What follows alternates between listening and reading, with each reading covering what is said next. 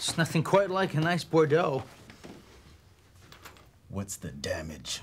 It's on the house. The Baron's our guest. So where the hell's Trafuno? He never appears in public. Guys like Howard Hughes without the long fingernails. Yeah, he won't come to me.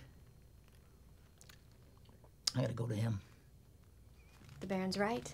The boss has requested to see you alone, without your bodyguards. You know what? You tell him to forget it.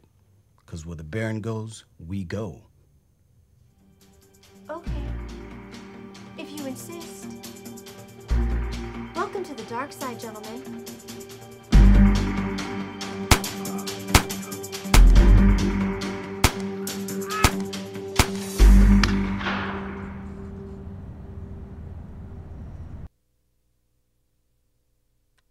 Don't even breathe!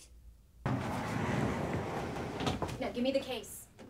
Come on, give it to me. Now move! Where's the chairlift? Shut up. Baron, I regret to inform you that your offer was rejected. My employer's gonna be terribly disappointed. Yeah, well, people in power can make their own rules. And when the people in power snap their fingers, the powerless are supposed to jump. You didn't jump, Max. My boss thought that your offer was stupid.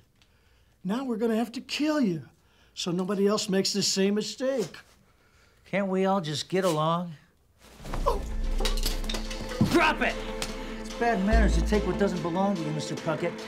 And even worse to think I'd be powerless in this situation. Now, I came to talk to Trifuno. Where is he? Call off your dogs. I can't see him, but I can smell him.